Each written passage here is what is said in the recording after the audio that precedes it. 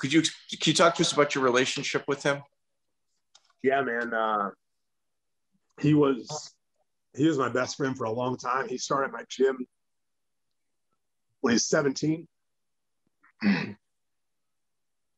Sorry. All right. When he was 17, and lived in my house for a while, and trained with me every day. Hilarious guy.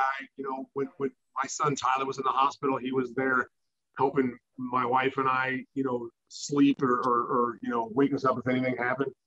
And we were really good friends for the whole time. And he came up from white to black under me, and was really, really talented, man. Like probably the most, getting up to my son right now, probably the most talented kid I'd ever trained before.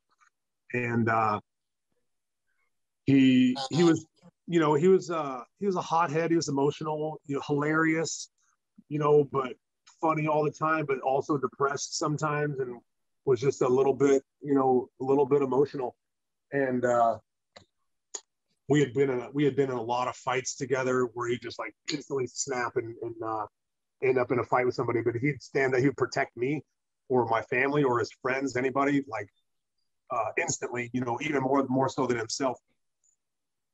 And then I moved here, and I talked to him about a week before. He had placed an order with Nogi, and I had sent him some stuff, you know, a big box of clothes for his gym. He had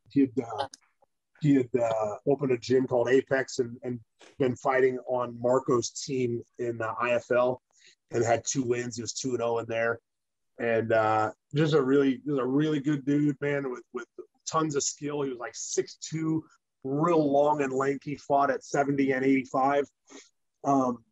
Great striking, great jiu-jitsu, and was married with a daughter, and then his wife was pregnant with a daughter on the way.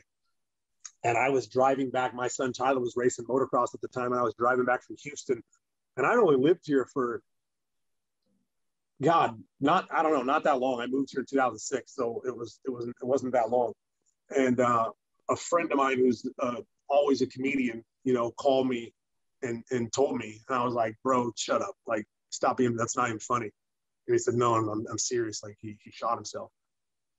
And it was just me and Tyler, my youngest boy. He was 6 at the time, and I had to pull over, and I cried for probably half an hour on the side of the road, like could not believe it. And it was so wild because he was the kind of guy that, you know, like 5 seconds later, he wouldn't have done it. You know, like he was always so impulsive. And 5 seconds later, he wouldn't have done it. You know, he'd have dealt with it and been laughing about it. And so it just sucked. Yeah,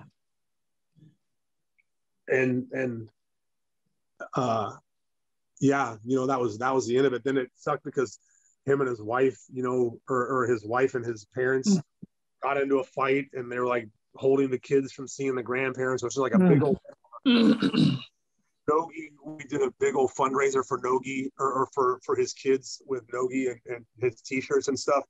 And you know, gave all the money to his mom to put in a trust for the kids and whatnot. But it just sucked. And even crazier, we're at Lucas's first fight in Bellator, I believe. And Jeremy was named Jeremy William Robert Williams. Okay. And we used to call him Bill for William, Bob for Robert, and Bills for Williams. So we always call him Bill, Bob, Bills, just being funny. Or J-Dub. And J-Dub because Jeremy Williams. And we're backstage at Bellator, and the one of the commission ladies comes in, and I said, man, what he would have given to see my kid, you know, doing what he's doing right now, would have been mind blown by this. And you know, making his professional debut was with Bellator, and you know, he's now 5-0 in Bellator. But the commission lady comes in and sets her phone down on the table to plug it in and leaves.